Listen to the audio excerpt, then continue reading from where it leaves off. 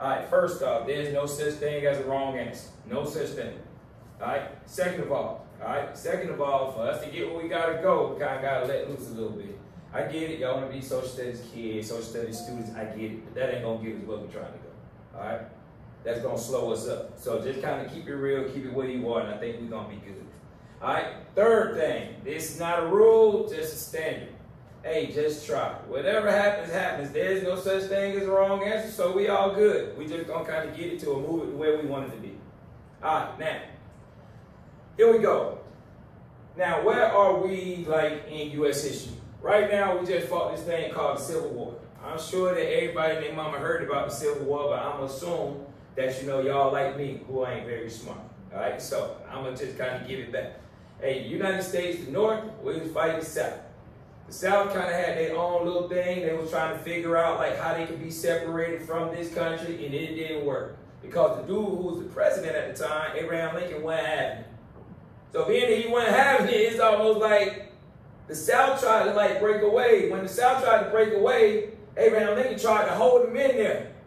So Abraham Lincoln turned to like the crazy girlfriend. So when the South tried to snatch away Abraham Lincoln, like, no. I woke y'all up, hell yeah. All right. So when the South tried to break away, it was all like, okay, it's all good, but let's just show them what we can do if we gotta fight. We don't want to fight because we can't fight, but let's see if. So when the South break away, Abraham Lincoln kind of like sit back trying to contemplate like, dang, how can I get this thing back together? But this was the wildest part. The South didn't have absolutely no intentions on putting hands on nobody. They just wanted to show that I can do this. So they go to this little spot, this little Union Fort. Just so happened it's an old thing, kind of like a museum, off South Carolina in Charleston Harbor. They go there and they light it up. You know what I mean? I'm talking about like shoot stuff in the air.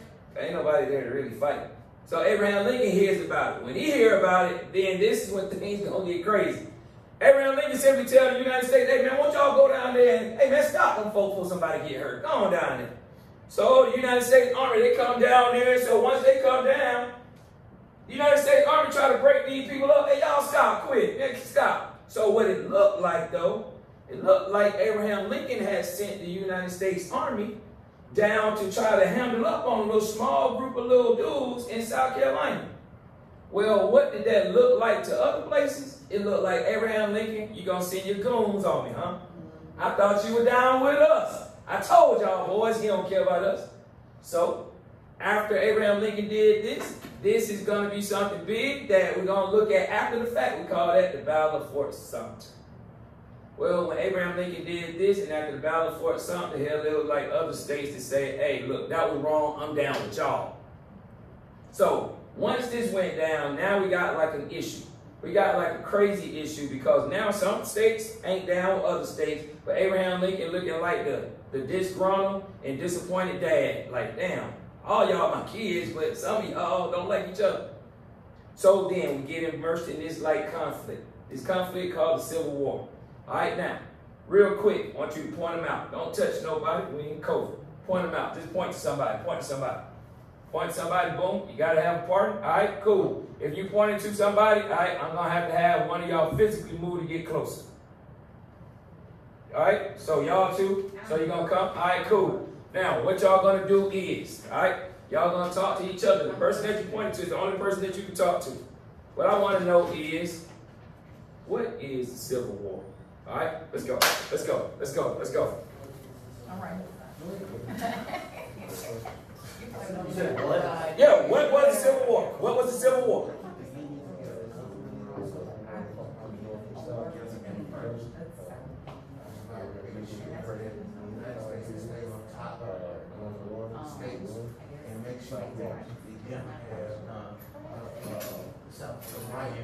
States' rights. States' rights.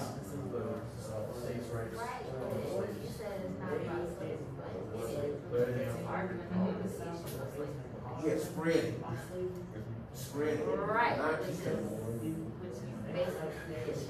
All right, cool. All right, here we go. Here we go. All right, now, again, ain't no wrong answer. And the way we can turn up in here, we can kind of take it to another level because we can do that. So, what was the Civil War? What you got, Clark? We said it was a war between the North and the South, Bet. where the North eventually won, and the cause of the war Bet. was because of the South likes to claim states' rights, but it was states' rights to own slaves. Old school, dab on you. Yes, sir. What you got, Otis? Well, we was actually having a discussion, or rather a debate over here. Oh, y'all being fancy, huh? Okay. He Okay. said that the Civil War was not about slavery, and I'm saying it is. Okay. He was like, well, it's about the spread of slavery. I'm like, okay, but that's still about slavery. They come from Missouri guys. He got some more history that we don't know about yet. But that dude, yeah. Hey, he was in it. You know what I mean? Like he was like in the circle. You know what I mean? Like he was in a hotbed, hot spot. All right, bet. What y'all got, ladies? We pretty much said a combination of what you two said. I mentioned state rights. I didn't really know how deep state rights was. Hey man, no but smart that's what folk. I don't know about that either. But then she also mentioned that it had to do with slavery and money. Okay, cool. And it seemed like the overwhelming thing that we can come up with, like we can all agree that it has something to do with slavery, right? Hey, well, we're going to ride with that then, all right? Now, we'll take it wherever we need to take it, but it has something to do with slavery or not to do with slavery, all right? Which, that's the gist of it. Now, because we covered the Civil War already, now we're going to move out of the Civil War. Now, the Civil War is going to end April 9th, 1865. It's going to end April 9th, 1865 when this dude, Robert E. Lee, is going to surrender to this cat by the name of Ulysses S. Grant, right? See, Robert E. Lee kind of like run up on Ulysses S. Grant thinking he got all his people together. Then Ulysses S. Grant shows up in Virginia in this place called Appomattox, Virginia. And once he shows up in this place, Appomattox, Virginia, the dude, Robert E. Lee, realized, like, I thought I was deep until I saw all of them. Like, boy. So instead of taking an ass whipping, instead of taking an L, the dude, Robert E. Lee, was like, hey, bro, can I talk to you for a minute? So he kind of sat down with the dude, Ulysses S. Grant, and was like, hey, okay, all right. Now, what do I have to do to get out of here, get my dudes out of here, get myself out of here? What do I got to do? Because look, I ain't about to get nobody killed. What do I got to do? So the dude, Ulysses S. Grant, in very few words, told that man, well, the only way you can get out of here without getting in trouble is surrender. So Robert E. Lee, good war general. All right, Robert E. Lee. All right, hey, Mooney, I want you to Google something for me. Google Robert E. Lee and Appomattox Courthouse. All right? Because there was a fight that was known as the Battle of Appomattox that we don't talk about because it really didn't, it fell a little bit short of being like an all-out brawl. It was a little bit, then realized that I ain't ready. All right? So once this went down, all right, now the dude, Robert E. Lee, feel like I can get out of this thing scot-free. I'm good. What you got? The Battle of Appomattox Courthouse fought in Appomattox County, Virginia, and on the morning of April 9th, 1865 was the last battle of the American Civil War. There it is. So that's the nice way to put it. But that boy Robert E. Lee didn't want to get his ass whooped, so the dude kind of like backed out of that thing like, okay. So now, once he surrendered to Ulysses S. Grant, his guys got a chance to walk. No harm, no foul. Now that this thing is agreed to be over with, it's agreed that it's going to be over with.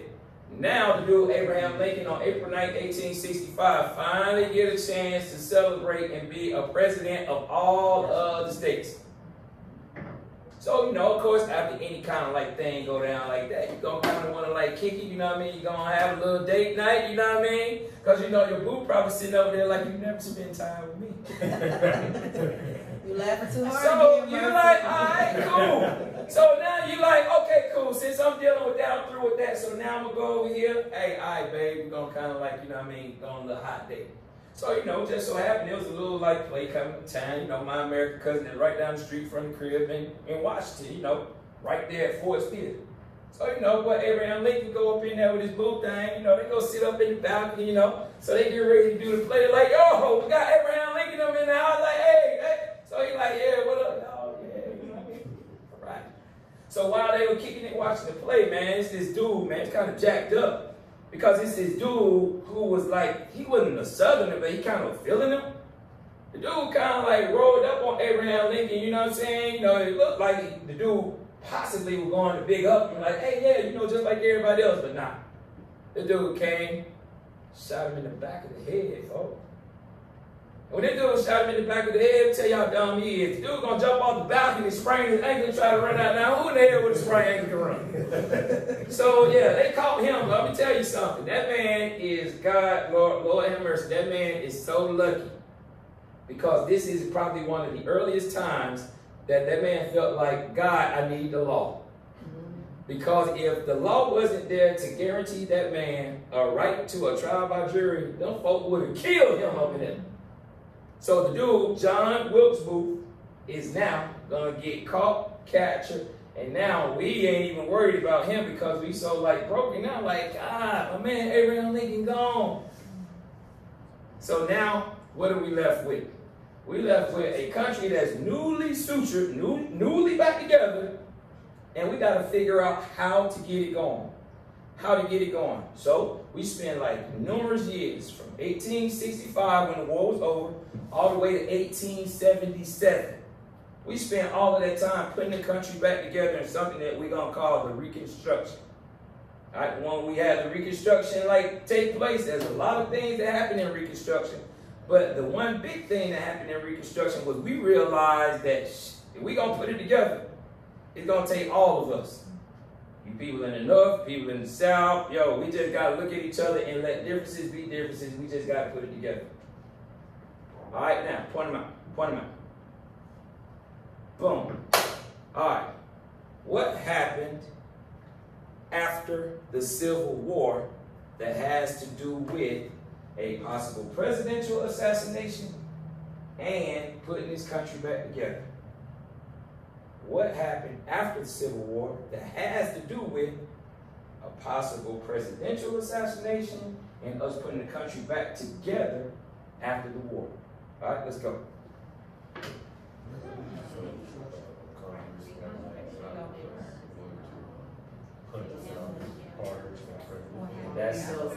That's exactly what I need. Now, what I want to do is, I want to know, like, after the Civil War, somebody was assassinated. Was it a good thing, bad thing, was just happy? They were like, shit, that's messed up. That's the part. That part, we had trouble. Then I want to know, like, what do we do now? Like, what do we do now after he's assassinated? What do we proceed to do to try to get him to come back? I'm looking for the name of that entire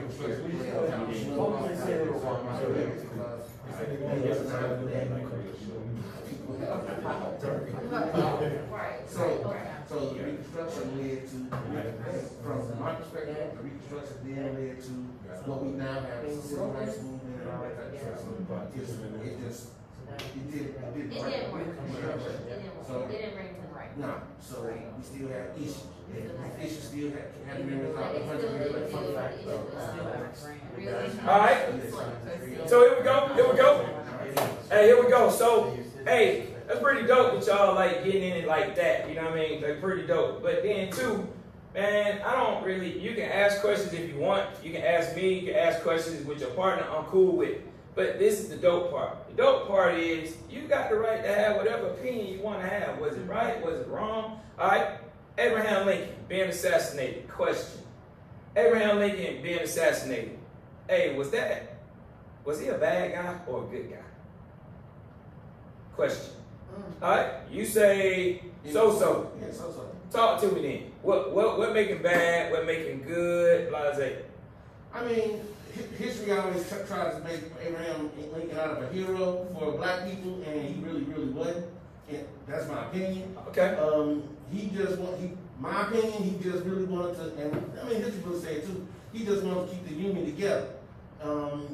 He was killed because of this dude's affections for the South or whatever, and he paid the price. But then the next president comes along, and he's trying to appease the South and try to keep them, you know, in their good graces. So now nobody's being punished for any kind of war crimes, and it's just a bunch of mess going on. And now black people are still being oppressed because now he's not making them enforce the Reconstruction Act, which only lasted for about 10, 11 years. And the Reconstruction Act happened in that little period that we call the Reconstruction. Period, yeah. Okay, in that little period, the Reconstruction Act, that's one of the things that came about. Right. Cool. Hey, Abraham Lincoln, was he a good guy? Was he a bad guy? What you got? I think he's a good guy. He did Good guy? some bad things. Okay. Like when he suspended habeas corpus and told people like, you don't need to know why you were I arrested. screwed up one. Yeah. Yeah. See, my man said something, and he used the term habeas corpus, right? Habeas corpus, you know, he's smart. I'm not smart, so I had to break this down. You know, I'm not real smart. Habeas corpus is a Latin term that means right to a trial by jury. So, Abraham Lincoln, he duped the whole South and said, if y'all don't play by my rules, then I'm going to suspend habeas corpus in your state. That means that whatever happens to you, so if you go to jail 50 years for stealing a pack of bubble gum, the federal government ain't going to come in and say, hey, nah, you can't do it like that. You can't do it. They're not going to come in because you lose that when you lack habeas corpus. Habeas corpus is protection for you. This fool suspended it, said, all right, y'all don't want to play by my rules, you people in the South? Then I'm going to suspend habeas corpus. You know what he came in right behind him and did that? Started arresting folk. Put him in jail. Guess why? You look like a Confederate guy. You got a Confederate name. Hey, you sure look like one of them chicks that was cooking for them boys. So, because that dude just had no basis on arresting these folk, the people that were getting arrested, they could be like, hey, I got to tell somebody. He's like, You don't have nobody to tell because there's no such thing as habeas corpus in your state. So he duped these folk. And when I say duped them, they were like, start thinking, is this really worth us staying in our state, in our status as a Confederate state of America? Is it worth it? So that's when you start trying to play these games. What you got? Couldn't that like backfire on, you know, he was freeing the slaves in that area, and if habeas corpus is taken away, then couldn't they just do atrocities to blacks? Yeah, you free, but now we just gonna throw you in jail for no reason. Like that could like backfire. You want to use those newly freed people to fight in the union, but they can't because now they in jail for something that you got rid of. Okay, I'm gonna tell you how unfair suspending the habeas corpus was. How unfair, because what you're saying makes hella sense.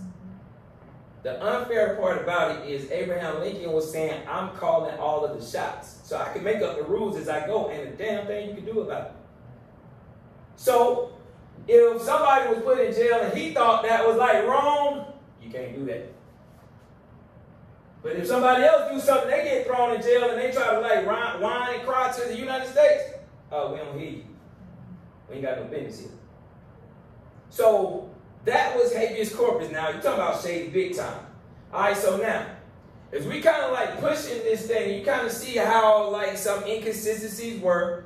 And God forbid, it's going to take us some time to try to keep pushing this country because you got a different opinion, you got a different opinion, you got a different opinion, you got a different opinion, but we still are one group though. We still are a family.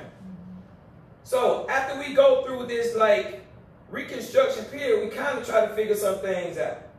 As we kind of try to figure some things out, we still figuring things out like to this day, 2021. Still figuring it out. But there's still other stuff that's going to happen that's going to be game changers in this country. First thing, in the United States, you know, we had this idea that we kind of putting the country back together like morally through Reconstruction by addressing some of this stuff. Why y'all talking about him? He ain't all that. Or, hey, who gonna say something about the dude kind of like crapping on these folks? Oh, nobody ain't gonna say it. Y'all done forgot that. What about the black folk? Oh, ain't nobody want to talk about that. But see, we got all of those issues that's going to continuously go. But then how about this? Do you know that in this country, we start to feel like, yo, you know what? Since we are a little bit more in tune with each other in this country, so now, you know what I mean, distance-wise, in Georgia, I can't rock with a dude in Missouri. Because that ain't practical. That ain't realistic. Yeah, it happens, but it's not practical or realistic. I can't rock with some new people that's out there in Texas, and I live in North Carolina. It's not realistic. So in the United States, we were like, yo, let's kind of like make it to where our people can have access to one another. Have access to one another, like realistically speaking. So what we're going to do is we're going to like employ these things that y'all call railroads, right? So what we're going to do, not just saying like interaction, face-to-face interaction. No, that's just a part of it. But whatever you got rolling over there out there in Texas, then I can enjoy it over here in Georgia, and then they can enjoy it up in North Carolina, and they can enjoy it in Indiana, and they can enjoy it in Missouri, because we can kind of move things accordingly. You see what I'm saying? So the idea was to do this. We need to kind of like enact something, or let's put something out there to see if we can like physically connect this country. The idea to physically connect this country by using the railroad was a dope idea. Dope idea. Then we were like, whoop, wait a minute. How much that stuff cost now? So then we were like, oh, I ain't got no money. So being that you ain't got no money, that idea of like linking the country using railroads is just that, an idea. And we just like, yep, sounded good, but it ain't realistic. Until some crazy dude over there on the other side of the world, over in England, right? Some dude came up with a crazy idea. Now, I don't know why these folk do this, but I'm going to tell you something now. They did it, and it was like a big deal. All right, it's this dude over in England, right? This dude named Henry Bessemer. I don't know why he did it, but it's some science stuff, and I know we social studies or whatever, but it's some science stuff. Let me tell you what the dude did. The dude got some steel, right? He got some steel, and he like heated it up, and then steel turned to like liquid, right? So when it turned into liquid, what's gonna happen, he gonna like infuse or blow like oxygen in it or whatever. And he noticed that when it cooled, that it was this much steel. But he started out with this much. So he like, wait a minute. Did I like really make this steel grow? So this dude who came up with this crazy idea and made steel grow was this guy by the name of Henry Bessemer. So Henry Bessemer came up with something called the Bessemer process.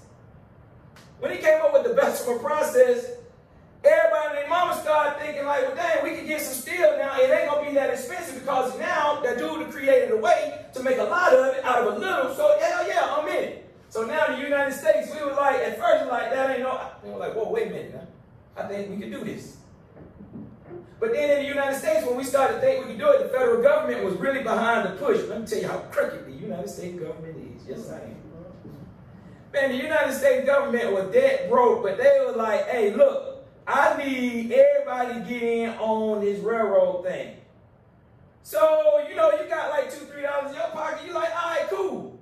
Like, how much you going to pay the United States? The United States like, hey, I ain't got nothing for you, player, but this is what I'm going to do for you, though.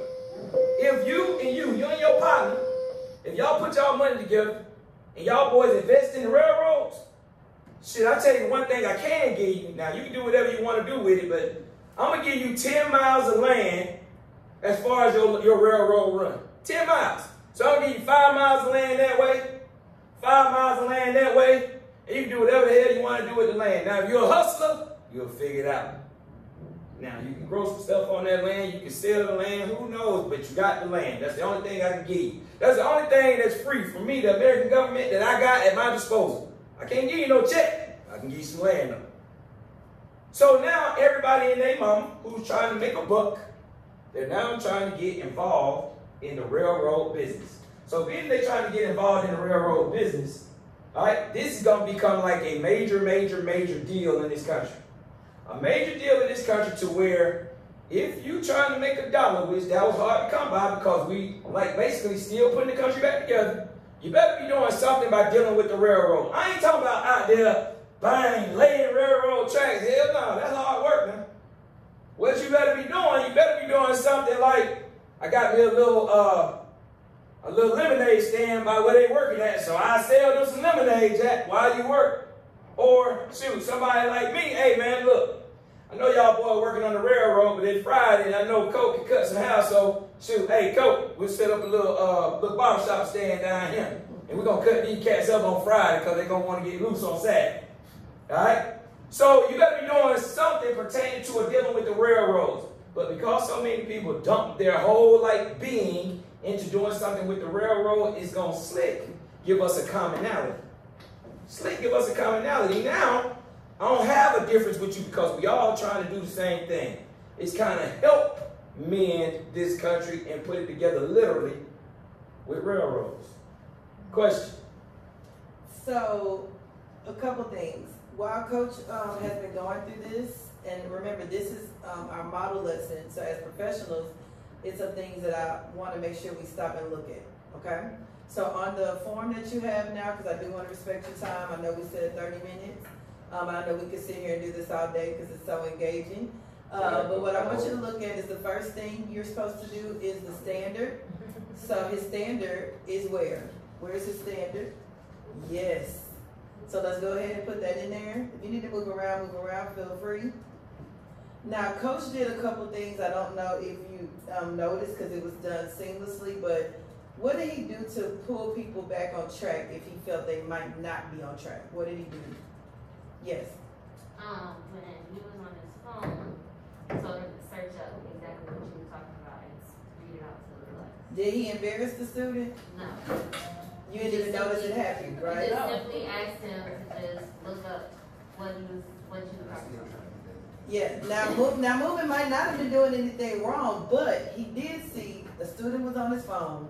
So instead of me making it a big federal case, let me just use that to my advantage. So student on the phone, look up something for me. And guess what that student did? Looked it right up and was able to respond to the question. So that was a redirection that happened. The other thing we talked about with checks for understanding. How did Coach, because this was still lecture heavy, right? Still lecture heavy. Did we do some checks for understanding? Yes. Tell me evidence of that.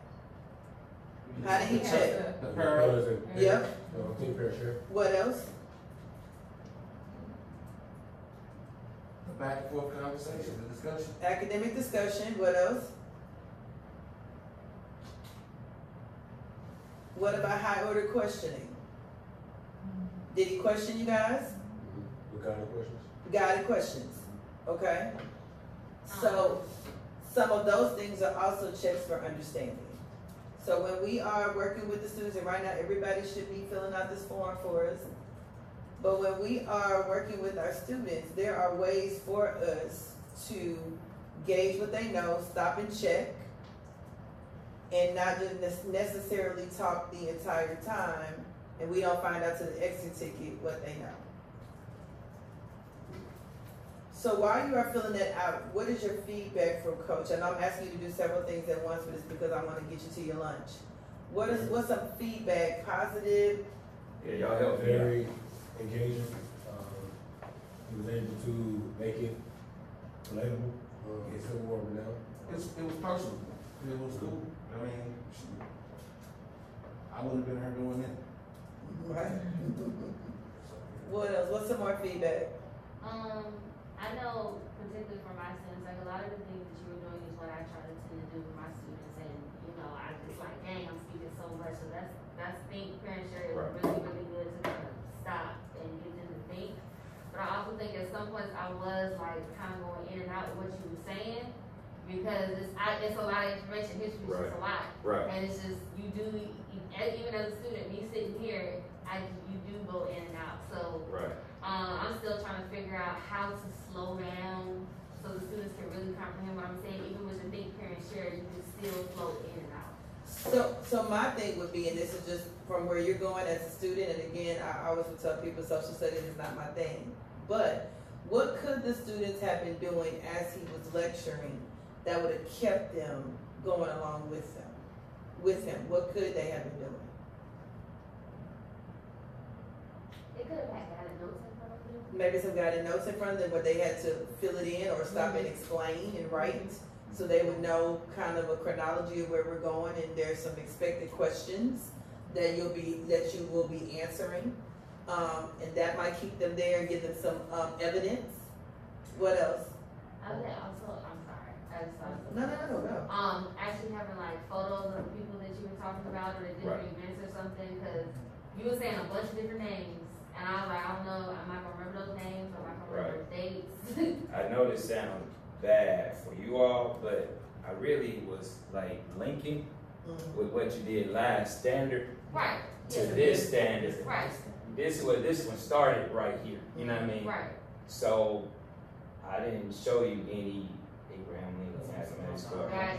Yeah, Gotcha. because we did that last week. You know what I mean? Last Gotcha. week. So, Okay. you know, we're kind of building on. But yeah, I totally get that. And I'm big with you on that. You know what I mean? I want to see something. Yeah.